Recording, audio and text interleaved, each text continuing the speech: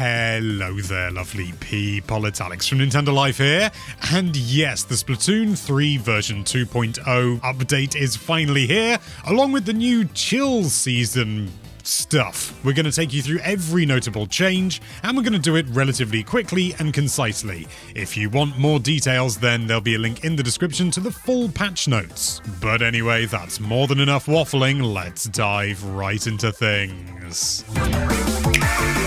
First things first, we've got some new weapons. So first of all, the Splattershot Nova, which is balancing range and fire rate and kind of damage, but it's a little bit weaker. It's kind of a sort of a middle ground between a Splattershot Pro and a Splattershot, at least to my feel. It comes with a point sensor and the Killer Whale 5.1. Then we've got the Snipe Rifle 5H, which is a new charger weapon where you charge it up and then you have 5 reasonably well-ranged shots. I mean, they don't kill in a single hit, but even so, it's kind of terrifying. It comes with a sprinkler and the excellent Tacticooler. Then we've got the Big Swing Roller, a little bit weaker and faster than most other rollers, but my word, what a wide spread this thing has, like good gravy. It comes with a splash wall and an ink vac. We also have 10 new variants of existing weapons, such as the Custom Splattershot Junior, that comes with a torpedo and wave breaker, the Tentatek Splattershot, which comes with a splat bomb and triple ink strike, the Slosher Deco, which comes with the angle shooter and zip caster, the Inkbrush Nouveau, which comes with an ink mine and an ultra stamp, Aerospray RG comes with a sprinkler and a booyah bomb, Forge Splattershot Pro comes with a suction bomb and a booyah bomb, Carbon Roller Deco comes with a burst bomb and Trizuka, Lunar Blaster Neo comes with a fizzy bomb and an ultra stamp, Zinc Mini Splatling comes with Toxic Mist and Big Bubbler, and Dappled Julie's Nouveau come with the torpedo and reef slider. And if you're playing Salmon Run, there's also the Grizzco Splatana, which comes with pain. There have also been some adjustments to the weapons, for example the Tri-Stringer, Splatana Wiper, Angle Shooter, Zipcaster, Ink Vac, Reef Slider. They've all been buffed, but far more importantly, yep, the Tenta missiles now have a cooldown before you can even begin to charge your special again, and it's about blinking time. Some weapons have also had their required points for a special charge changed, for example the Aerospray MG, NZAP 85, Splattershot Pro, Jet Squelcher, H3 Nozzle Nose. They've all had their required points for a special charge dropped by 10, whereas the E-Liter 4K and the E-Liter 4K Scope have had theirs increased by 10. We've also got a brand new catalogue for the season with all sorts of lovely things to unlock, of which you can see here. And as you can probably tell from the footage, you can now view the catalogue in the game. You don't have to use the Nintendo Switch Online app, which is good. We've also got X Battles, which is a super hardcore version of the Anarchy battle system, and it's for hardcore boys and girls.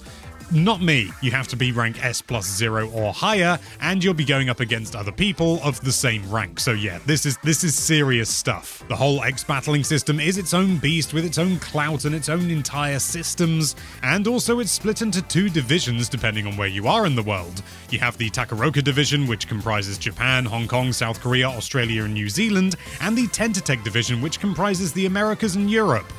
As for everywhere else in the world, I don't know. We've also got some new stages. Flounder Heights, a classic from Splatoon 1, returns, and then we've got the brand new Brinewater Springs, which is, as I said, brand new. And if Salmon Run's more your cup of tea, we've also got Maruna's Bay.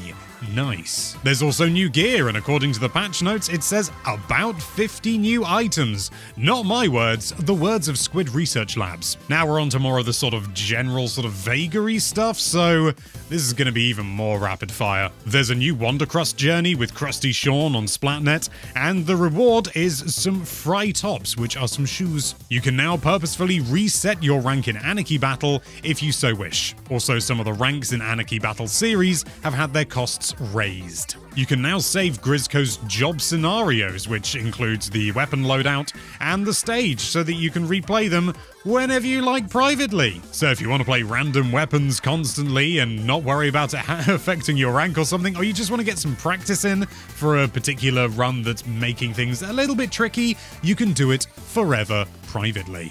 Big Run data has also been added for Salmon Run, but we can't play it yet, so we don't have a lot to say. The boss salmonid cap is now at 15 at once, which seems like a lot and is likely very, very unlikely to ever happen to you, but even so, you can be rest assured that the maximum number of boss salmonids appearing on the map at any one time is at most 15, which is already too many. Big shots have been nerfed, they're now slower to move, giving you more time to shoot them.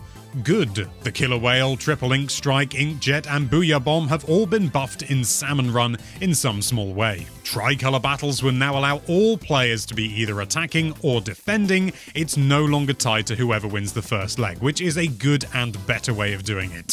Well done. Also, tricolor battles will now be calculated in the final result, which I thought they were anyway, and now I'm confused. I'm assuming they mean it's calculated separately or it's been adjusted and weighted differently. Either way, t-shirts can now be folded in lockers, which, that's good if you want to fold your t-shirt. Nice. You can now enter photo mode whilst in recon mode, even with other people in a private battle, so you can pose for the squads. Yo. Also, if you're by yourself in recon, you can actually get amiibo to appear as well. Spawn them in just as you usually would. That's pretty cool. The track title and artist of a song now show up in the bottom right-hand corner whenever you start a match, which is nice because I can never remember what they're called. If you're entering a private battle, you can now choose a temporarily different name if you wish, which is kind of handy for tournaments. You know, you don't necessarily want to change your whole name all the time, but if you do want to change it to be maybe a little bit clearer, rather than having a load of X's and exclamation marks everywhere, don't even think you can have exclamation marks, you can now do that. You can also anonymize yourself if you wish. Nice. There's a new badge for using the shellout machine a lot. Ooh. You can once again listen to Sheldon prattle on about his weapons, which seems like, I mean, at first I was like, why would I want to do that? But sometimes you can get a better idea of what a weapon might be good at if you're not fully understanding it yourself. You know, it's not bad to be able to have that information again. It's kind of weird that it was unable to be loaded again for a second time. So, no harm done. There have also been some adjustments to the sounds that things make. Things like, you know, sub-weapons, like splat bombs are a little bit easier to hear and stuff like that. Just little tweaky things, just to make it so that things aren't going to surprise you quite so much. Nice. A whole mess of bug fixes, like so many. I can't possibly cover them all here because it would bore you to tears. Instead, watch this.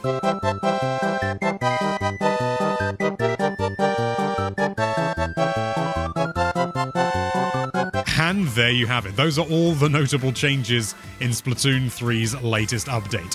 What an absolute honker. I've absolutely got to take my hat off to Nintendo. In terms of, like, actual new stuff, it's pretty alright, you know, I like it. The catalog looks fun, and some of the weapons are kind of interesting, although there's nothing that immediately leaps out of interest to me, except for maybe the sniper, but I haven't given it a major go. Mate, it's not even been out a day. But there's so much under the surface. You know, you watch the trailer and it's just like, hey, new weapons, couple new stages, and everyone's like, nah, but under the skin, my word, they've done so much. They've really listened to player feedback, and they are really implementing it in a way that really just oozes care. I love it. Still absolutely want a variant to the heavy splatling, but I'm sure it'll come in time. Thank you so much for watching. If you like this video, then why don't you list all the bug fixes you'd implement for that subscribe button, and be sure to check out nintendolife.com for all sorts of lovely Nintendo-related content. Thank you again for watching. Bye-bye.